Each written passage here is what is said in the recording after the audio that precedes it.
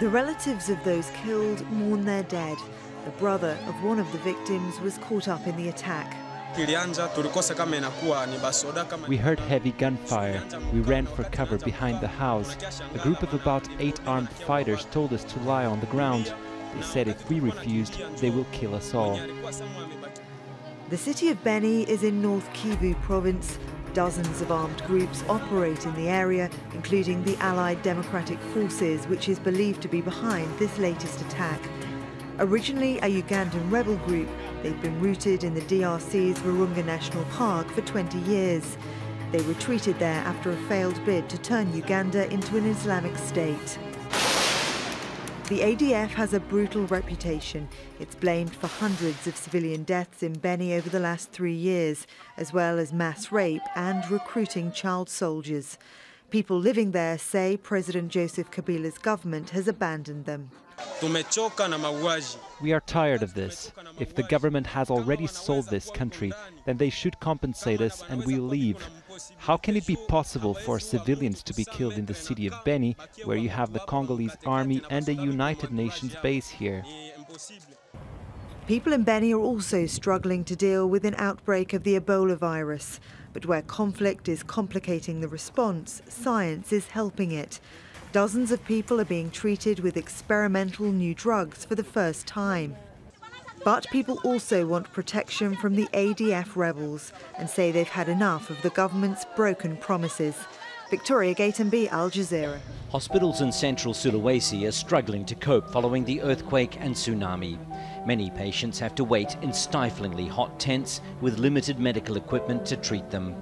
Most of the doctors and nurses are gone. This is one of the largest hospitals in Palu and is operating with around 10% of its original staff. We're trying to call the staff to get them to come back. Then we'll be able to identify who's still here, who left, and who we lost to the disaster. The damage shows what the medical workers had to deal with on the night of the disaster. It's thought there are around 30 people still unaccounted for inside this building, including hospital staff and patients. There are so many bodies still buried in mud and beneath rubble around the disaster areas that it's increasingly becoming a health concern, particularly for the search teams. Handling the decomposing bodies and body parts exposes the recovery workers to diseases such as tuberculosis and cholera. The disaster has also left more than 60,000 homeless. Many are living in the open where rubbish is not being collected and there are no toilets. Doctors say they're starting to see an increase in diarrhea and skin rashes. The primary health clinic is not working optimally right now, so it is still supported by the volunteers. However, the volunteers is limited here, so it's kind of we have to educate people to go to the clinic or any medical team that provide the health care. There's a constant risk of survivors suffering injuries, so free tetanus shots are being given. Many people spend their days making dangerous treks across the rubble and debris to where they used to live. More than a week on, the scale of this disaster is still emerging and the number of casualties continues to grow. The many potential health risks could make the crisis even worse. Wayne Hay, Al Jazeera, Palu, Indonesia. Toxic algae that's harmful to humans is spreading from Florida's Gulf Coast to Atlantic beaches for the first time in more than a decade. The phenomenon, known as red tide, can kill fish and cause respiratory issues in people. State officials say the Gulf Coast bloom now stretches along 135 miles of Florida coastline. Manuel Bajorquez is in North Miami Beach, where another bloom is washing ashore. Manuel, good morning. Good morning. This is Hallover Beach, and you can see it is empty right now, though it's typically one of the more popular spots here in South Florida. It was shut down yesterday as officials were trying to keep people away from the water as they wait for this slow-moving menace to pass. We don't want anybody out here today and be exposed to these toxins. Miles of pristine beach along Florida's Atlantic coast were deserted, shut down after officials confirmed a toxic red tide bloom just offshore. I think Mother Nature's getting angry and doing crazy stuff. I can't even really get close to it without my throat tickles so bad that I'm constantly... Red tides are caused by a naturally occurring toxic algae that is normally seen on the Gulf Coast. Its spread to the Atlantic coast is believed to be partially caused by agricultural development around Florida's wetlands, leaving stagnant pockets of nutrient-rich water that can then feed the microscopic menace. Dr. Malcolm McFarland is with Florida Atlantic University. Does pollution make the bloom even worse? So, nutrient pollution, things like agricultural runoff and fertilizer runoff from people's lawns, discharge from septic systems and wastewater treatment plants, those are all things that can exacerbate the problem. The problem has plagued coastal communities. Toxic blooms devastated Florida's fragile aquatic ecosystems, turning thriving waterways into death traps for entire schools of fish and other animals like sea turtles, manatees, and dolphins. Humans and their pets can become seriously ill from breathing the poisonous fumes released when the blooms find their way onto the beach. You feel like you can't breathe. You got something in your throat. The East Coast bloom is already impacting businesses. Matt Greenberg's restaurant sat empty as soon as red tide came ashore. The last time I feel like it was this empty was like during the hurricane when we came and the whole island was shut down, so very weird. Biochemist Bill Lauda is an authority on how chemicals can impact an area's water supply. He recommends steering clear of the beach until the red tide runs its course. As waters get cooler, hopefully these things will start to go away. Just wait and see. You know, one of the big questions is how long is this going to take? The fumes can be so bad out here that you might be able to make out in that shot that our crew is having to wear masks out here. It is the 9th time since 1957 that red tide has been detected here along the east coast of Florida. The governor says the state will already allocate $3 million in grants to help affected counties. We should point out that Miami and Palm Beach County beaches are expected to reopen today, even though red tide still threatens parts of the coastline. Oh, Manuel, put on your mask, too. I'm glad that the crew is wearing that mask. I'm fascinated by this story and what's happening because it certainly had heard about it on the Gulf, and now that Miami is affected as well, I hope they can find a solution to it. Figure it out. I hope so, too. Visiting Russian President Vladimir Putin has met with Indian Prime Minister Narendra Modi for the 19th India-Russia Annual Bilateral Summit in New Delhi on Friday. Addressing a joint press conference, Modi said the two countries have been cooperating closely in all international issues of mutual interest and highlighted the importance of bilateral ties. India gives top priority to its relations with Russia. In this rapidly changing world, our relations have become more relevant. Our special and privileged strategic partnership has consistently received new energy and direction from the continuous series of 19 summits. The two countries signed an agreement on building new nuclear power plants for India. We discussed in detail the flagship project and the peaceful use of nuclear energy. According to the agreements that we have, based on Russian high-tech technologies, we plan to build 12 power units in the next 20 years in India. India also signed a deal for the purchase of the S-400 air defense systems from Russia and other agreements in the areas of space, railways, trade, economic cooperation and transport. The signing of defense deal between the two countries has come amid the US warning. The US could impose sanctions using the Countering America's Adversaries Through Sanctions Act legislation. Analysts say the deal will help further cement Indo-Russian ties. The triumph has been one of the most significant deals, partly because there has been a sense in Russia that Indo-Russian relations are sort of drifting. So I think by signing this deal, despite American pressure, India is signaling that it values Russia as a defense partner. And hopefully that will change the narrative in Russia about India and in India about Russia. Annual Russia-India trade has slipped below $10 billion, and efforts to boost that figure are being worked out by both countries. India and Russia have a long history of friendship and strong military ties. Analysts say this visit by Russian President Vladimir Putin will go a long way towards further enhancing that relationship. Sanjay Sethi, Press TV, New Delhi. Unveiled its new strategy, which it says will finally win the 17-year-old war on terror. RT's correspondent Dan Cohen takes a look. National Security Advisor John Bolton announced what he called the America First national strategy for counterterrorism on Thursday. It focuses on the Islamic Republic of Iran, ISIS, and al-Qaeda. The proliferation of ISIS and al-Qaeda networks and their propaganda requires a new approach to address the threat to the United States from radical Islamist terrorists. In addition, the United States faces terrorist threats from Iran, which remains the most prominent state sponsor of terrorism, really the world's central banker of international terrorism since 1979. The strategy calls ISIS the foremost radical Islamist terror group and notes that al-Qaeda leaders are working to consolidate and expand the group's presence in several regions, including in Syria. That's likely a reference to Idlib province in northern Syria, what U.S. envoy to the anti-ISIS coalition Brett McGurk called the largest al-Qaeda safe haven since 9/11. While a Syrian and Russian military operation to liberate Idlib from its al-Qaeda rulers is on hold thanks to an agreement between Russia and Turkey, President Trump credited himself for preventing the operation after reading a report in the New York Times. It said that they were being surrounded and they were going in and starting literally the next day they were going to drop bombs all over the place and perhaps kill millions of people in order to get 35,000 terrorists. And I put out on social media and elsewhere, I gave Mike Pompeo, John Bolton, everybody these orders.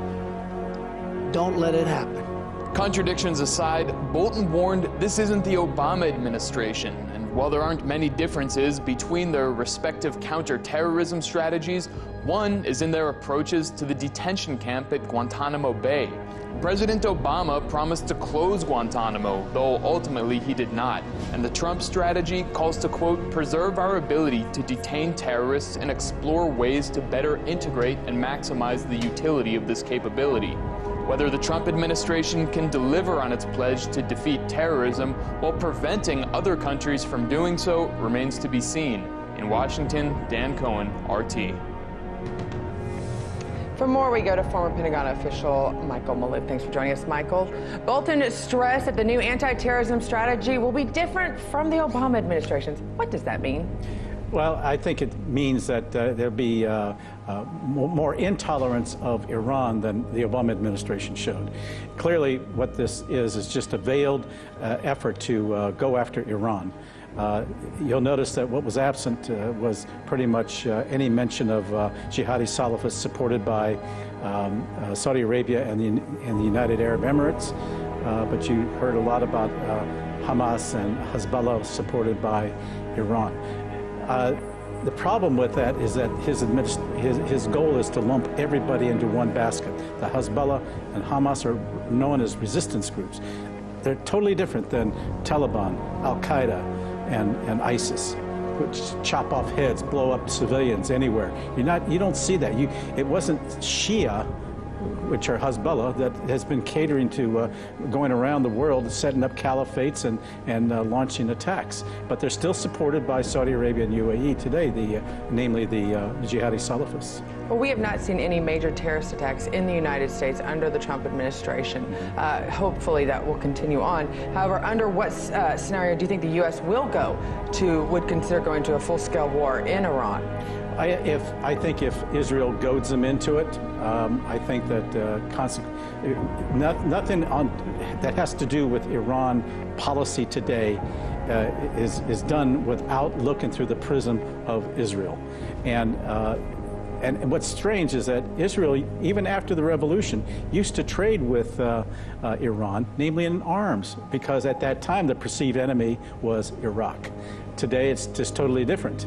And so now they are the perceived enemy. And you have Bolton, who back in 2003, when I briefed him once, basically said we're going to go in and take out Baghdad, which was just before the invasion, then Damascus, then Tehran, Libya, Saudi Arabia, which all of those countries at that time were perceived to be the enemies of Israel. This is just a decision made that's been delayed, if you will, to now from 2003.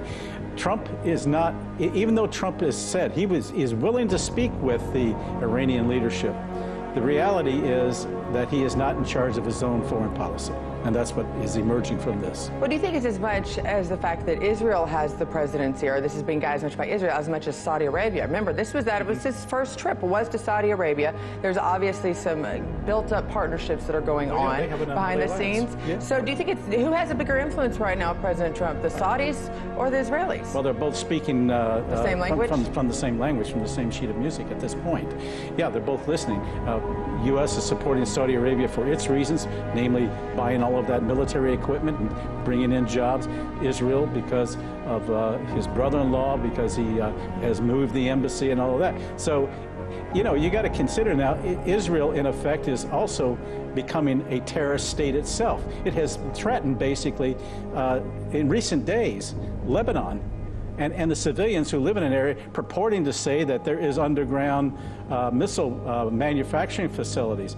It scared the Lebanese people like crazy because of that, and now they fear an attack.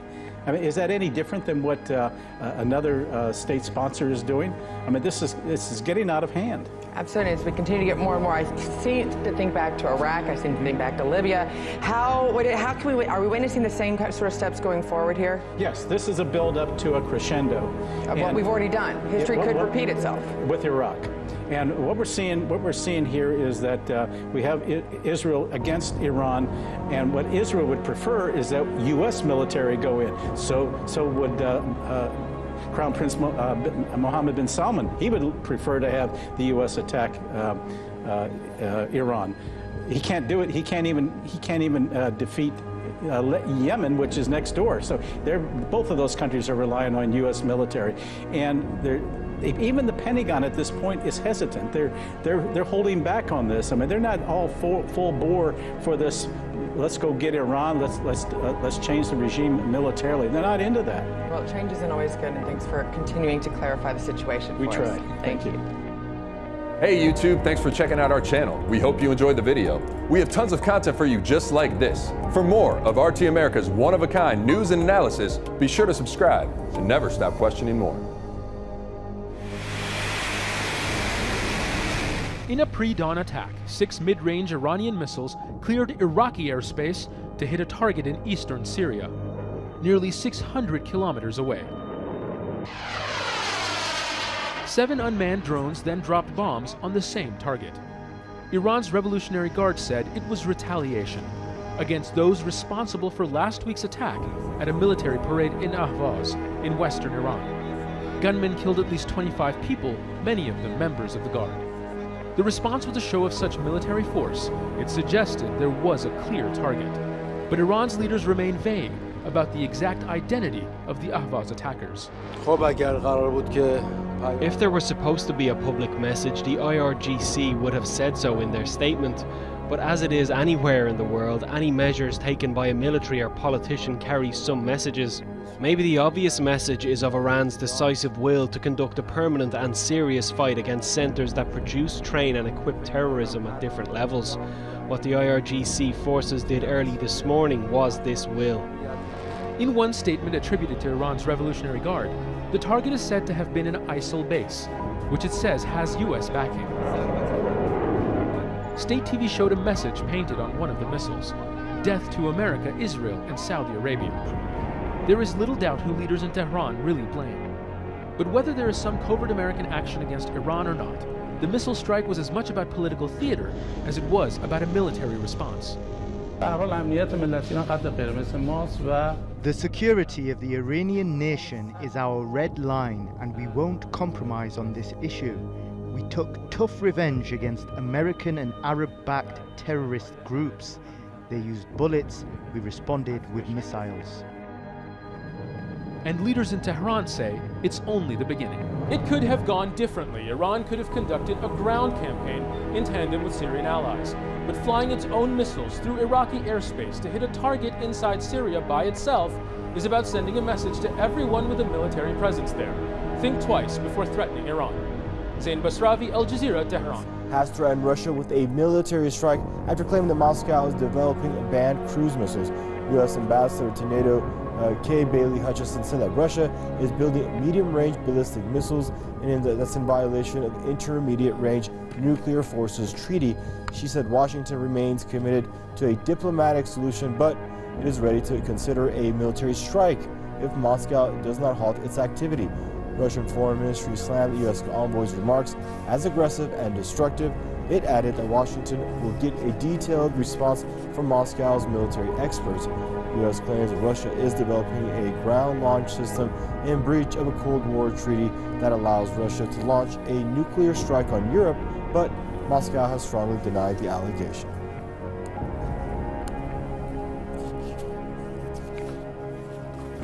Joining us now out of Madison, Wisconsin is James H. Fetzer, Professor Emeritus out of the University of Minnesota, Duluth. Hello, Professor. It's a pleasure to have you back on the program, sir. Your thoughts on Washington's, threatening antics towards Moscow? The states confront several problems here. They're objecting to what they take to be intermediate-range missiles that are supposed to be banned by this treaty. But the United States isn't honoring treaties. It pulled out of the Iranian nuclear deal, so that's one problem. A second problem is that they actually seem to be concerned about the fact that the Russians are developing a missile for which the United States has no defense. In particular, they have an intercontinental range nuclear-powered cruise missile capable of penetrating any interceptor-based missile defense system. Capabilities seem to be that of a supersonic missile with unlimited range and ability to dodge missile defenses. This is the real problem for the United States. The Russians have superior military equipment with which the United States cannot deal. The problem, I think, in the case of this particular hysterical reaction by the NATO spokesperson for the United States is that she was clearly talking about a preemptive strike on Russia. And of course, under the United Nations Charter, there are only two conditions under which a preemptive strike is permissible, namely when a nation confronts an imminent threat or when it's actually, subject to an attack, neither of which is obtaining here. So there's an awkward situation. She overstepped. She tried to wind it back. And I think it's been a bit of a political fiasco for the United States.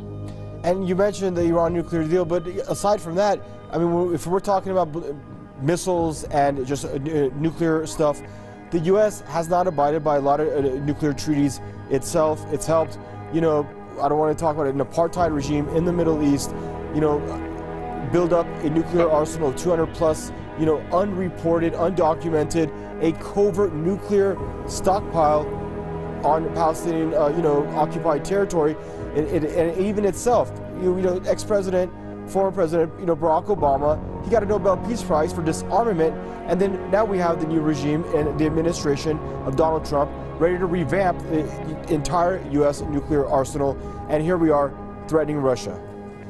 One of the most interesting aspects of this article is from Russian sources, of course, RT, is that it reports in a tweet about here the United States is out whipping up hysteria without checking on the 200 to 400 nuclear missiles in the Israeli stockpile. The whole world knows this means the United States hypocrisy is on display here for everyone to see. It's a bit of a joke. I'm sorry to say, Barack Obama most certainly did not deserve the Nobel Peace Prize, and there's no reason to believe that Donald Trump might receive one, though he's hoping, I think, on the outside that his work with North Korea might come to fruition, but it looks to me like it's really the North and the South Korea negotiating between themselves, letting the United States have played a role in initiating this, but carrying it on themselves. That might be deserving of recognition, more so certainly than any act perpetrated by his predecessor, Barack Obama. But I think that this case is really quite striking because the United States, frankly, doesn't have the military capability to deal with the superb modern weapons that are possessed by Russia, anti-ship missiles, anti-aircraft missiles, these new intercontinental ballistic missiles. The United States just doesn't have the defenses to deal with them, and I think this is what's led to this frustration and hysteria from a spokesman for the United States. Thank you once again for joining us on the program, Professor Fetzer. That's James H. Fetzer, everyone, out of Madison, Wisconsin, Professor Emeritus out of the University of Minnesota. Believe in the Lord Jesus Christ and you will be saved. Is that your reaction to what people who want you off the Spotty shortlist? Believe in the Lord Jesus Christ and you'll be saved. And what about you being stripped of your belt? I mean, that's you must be very unhappy with that. What's your reaction to that? Jesus loves me, and he loves you too, and he loves you too. He loves these people in here, and he loves everybody in the world. All you've got to do is repent of your sins, and you will be forgiven. And do you think you can win Spotty? Do you want to win Spotty? John 3:16, for God so loved the world, he gave his only begotten Son. Whoever believes in him shall have eternal life and shall not perish. Okay, Tyson. Any final message to those people who have criticised you in recent? There's been a lot of criticism from people in signing petitions to the Scottish National people, to all sorts of people. Yes. Just give us your take on it. Do you stand by your comment? Believe in the Lord Jesus Christ and you will be saved. Okay, Tyson. The only way is through Jesus into heaven. That's all I can say. The A to Z, the Alpha, the Omega. Jesus is the way, the key, and the only way into heaven. Okay, Tyson. Thank Peace you out. so much. Thanks for stopping. Thank you.